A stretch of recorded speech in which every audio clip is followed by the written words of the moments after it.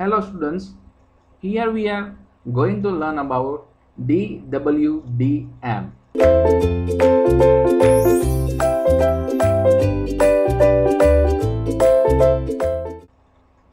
So first of all, DWDM, so dense wavelength division multiplexing, so DWDM. So is an optical multiplexing technology used to increase the bandwidth of existing optical network. So the basic working principle of WDM is to transmit multiple signals at the different wavelength at the same time on the same fiber. So this is the main feature of the DWDM. So this technology is also create multiple virtual optical fibers. So for the increasing bandwidth on the existing fiber optical backbone or optical network. So in this case, more specifically, that the technique multiplex the light spectral along with some spacing of the single fiber carrier in the given fiber in order to take some advantages.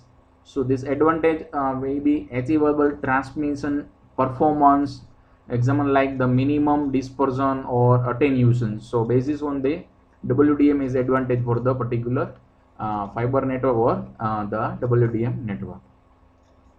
So WDM in this case will provide some kind of features, or WDM also define the some kind of way that in this way the given information transmission capacity, the total number of optical fiber required can be reduced, or WDM means the wavelength division multiplexing is a kind of transmission technology in fiber for the communication. So it is used one optical fiber to transmit multiple optical carriers with the different wavelength at the same time. So that provide a very great features. So WDM provides that the wavelength range of optical fiber into several wave bands. So this is again the feature of the DWDM. And this in the several wavelength, so each wave band is used as independent channel transmit a predetermined wavelength optical signal technology. So using this feature you can just define that the multiple transmit using predetermined wavelength signal in the optical technology. So in this case the WDM can combine and transmit the different wavelength at the same time. So this is a main feature of the WDM. So in the same fiber, so same time in the same fiber to be effective, so the one fiber is covered into the multiple virtual fiber, so more number of data can be transmitted using DWDM. So if you plan to reuse 8 optical carriers for that purpose, so that optical cable, so one fiber, so the transmission capacity will increase from I think 2.5 Gbps to the 20 Gbps. Clear? So that kind of network scenario or capacity or can be improved in the using a DWDM.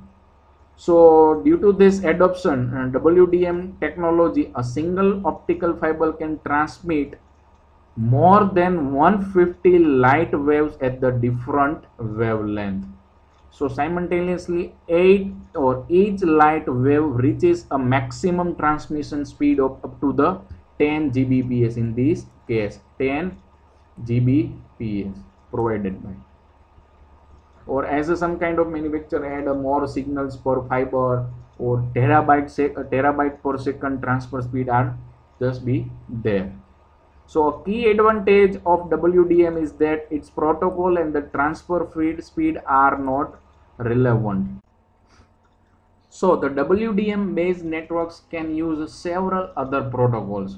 So in this case of several other protocol is like as IP protocol or SONET or ATM network, asynchronous transfer mode, SONET synchronous on optical network, I think SONET or SDH both are.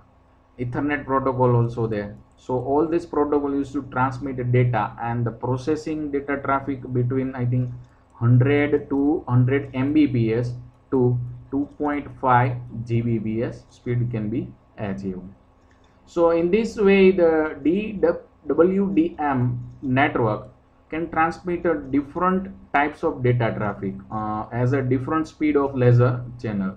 So according to them, the quality of service point of view, consider that DWDM network quickly respond to customer bandwidth needs and protocol changes in the cost effective manner.